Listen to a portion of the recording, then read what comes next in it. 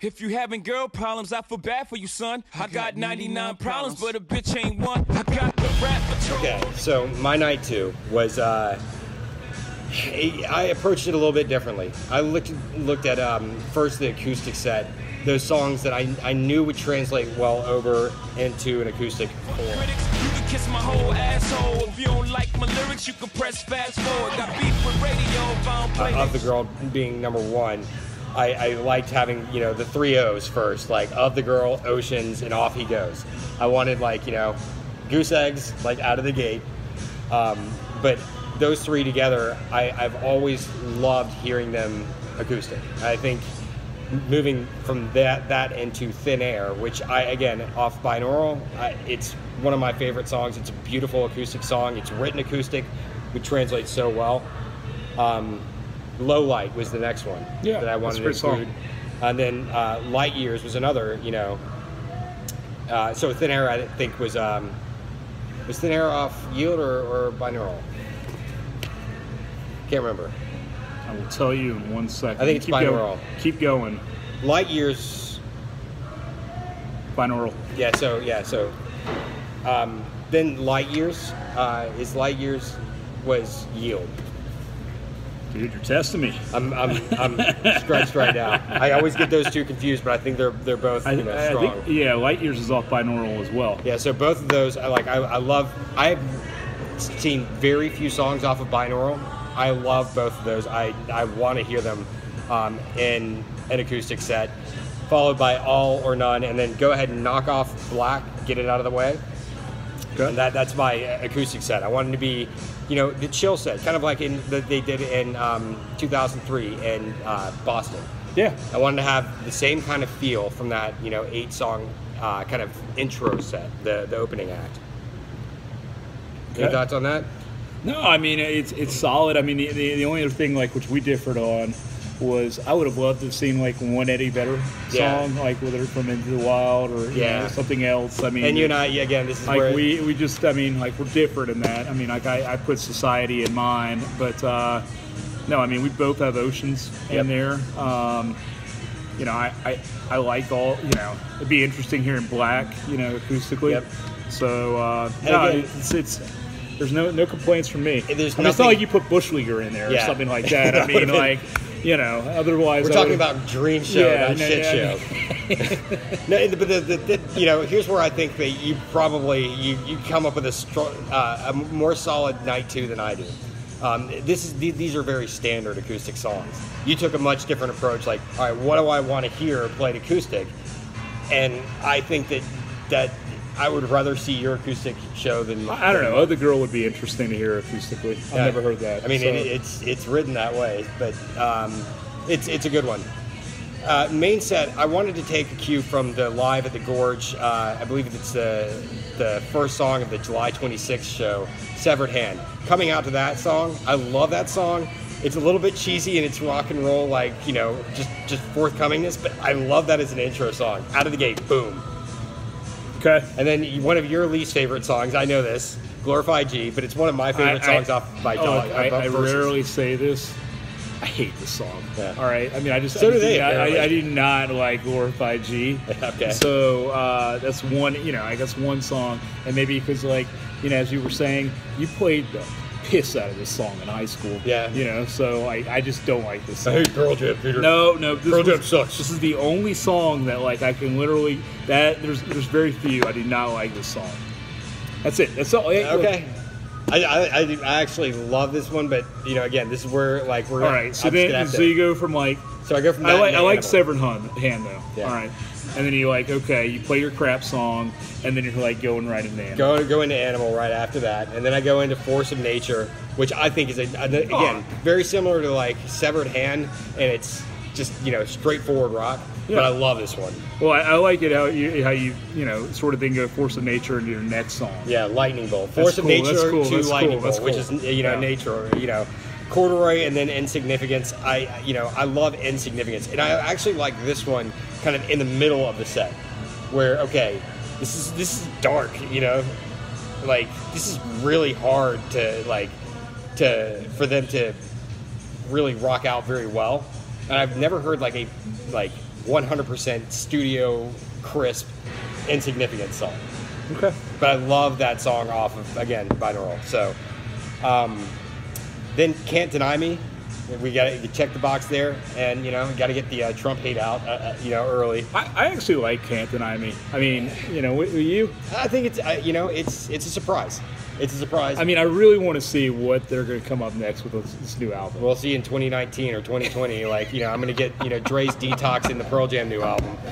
But yeah, so then Can't Deny Me, and then Faithful. I love Faithful. I like Faithful too. And then Sonic Reducer. Oh, okay. Now this is Sonic Reducer this early in the set. Yeah, it's pretty interesting. So yeah, I felt it was a worthy addition. Now this is one. It's bold.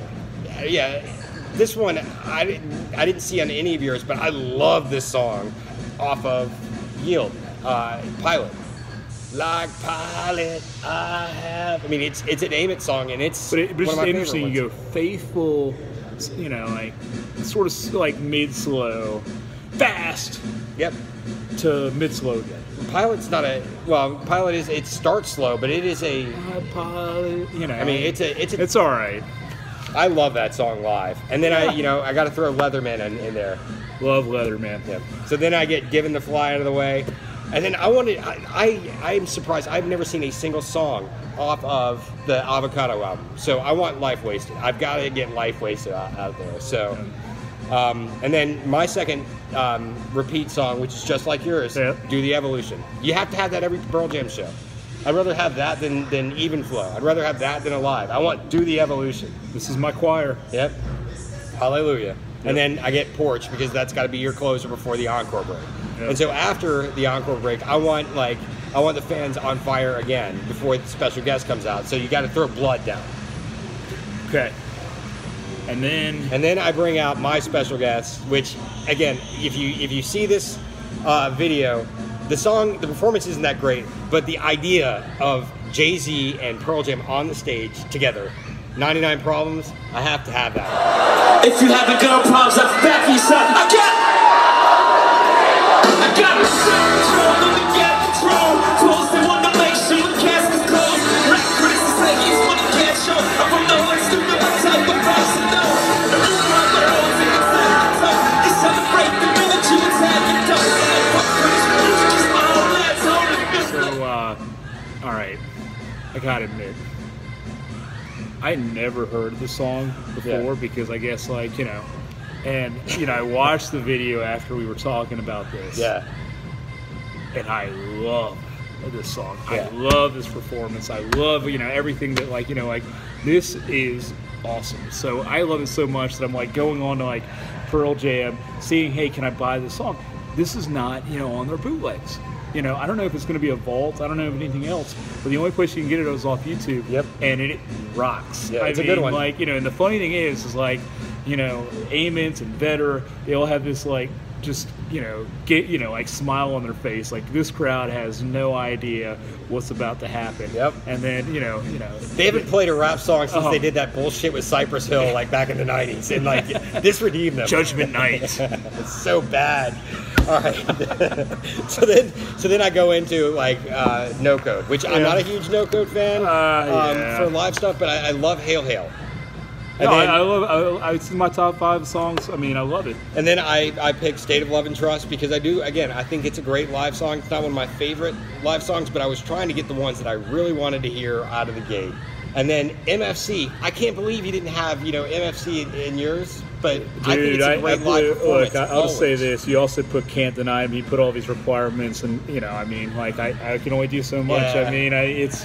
And this is where it's really interesting where you see, what you have to hear live and the different perspectives on it. So, this one's one that I love hearing live. It's a great live translation. And then we get into my second encore break, which I only have 2 on night 2. So this is where I can kind of buck the trend. But then I go into Alone, which is one of my other top 2 favorite B-sides by Pearl Jam. Alone is hands down one of the coolest B-sides they never released. Should have been top 5 single. It should have been It should have been on 10. And then you got... and then the Beatles cover, but it is a recorded version, I Got a Feeling. which is you know, it's a good one. You got to hear it at Wrigley. I did. It just like, you know, the only thing that was different about our sets is like, I feel like yours is like slowly like winding down. Yeah. Yeah. So like, I got a feeling it's like a wind down type song, right? No, I don't know. I got a feeling it's a unique song. You know, it's a wind down song. I mean, like, yeah, it is. It is a night 2 was not as high octane as night 1 of my dream set list. Okay. Then, you know, finishing the last 2 requirements, Alive and Yellow Ledbetter. I think it's a, you know, that we saw it in I think Music Midtown. Those were our last 2. We're Alive and Yellow Ledbetter. And we got Rockin' in the Free World. Oh, we got Rockin' in the Free World. Yeah, we didn't get the standard. You got the standard. I mean, it's we got the Team B. Yeah, no, I mean, we're just looking at yours in retrospect, right? I mean, Severed Hand, Love. Like, I already talked about Glorified G. Yeah, that's a wasted song for like a dream set list, dude. Then you got your Force of Nature, Lightning Bolt. That was cool. I do like the Sonic Reducer. A little early for Sonic Reducer, but you're all right. You know, Given to Fly, Life Wasted, Do the Evolution, Porch. Dude, 99 Problems. Incredible. All right, like, to me that was like the highlight of your show, and then you go Hail Hail, Stand in Love and Trust. But your encore break too, man. You know, I'm not trying to be too tough on you, but man, he just like wound it down. For dream set list, you like, you know, like you went like maybe you didn't go out with a bang, you went out with a whimper. Fair enough. We have requirements. So, like, this is where, yeah, I think that he, like, I can't argue with his set list whatsoever, like, night 1 or night 2. This is where, like, I don't argue with you in that point. I don't know if I did it the best way that I could, but I did get, like, in night 2 the songs that I wanted to hear. That's cool. No, I mean, like, in all and the order probably needs some work. And it's always, like, you know, like on posters or anything else, like, it's always what you want to hear. This is your night 2 set list, so it's a B minus. It's a B minus. I think it's like a B minus.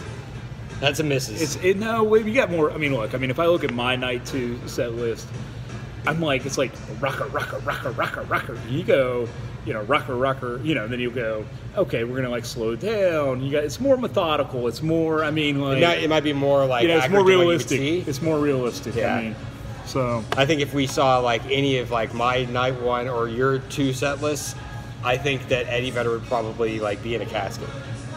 Because, I think you literally would like want to throw a brick at my head or something like that.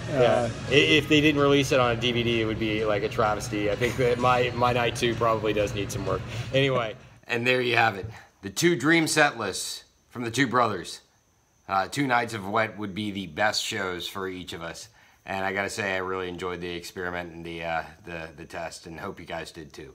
Anyway, this is 15 days and counting.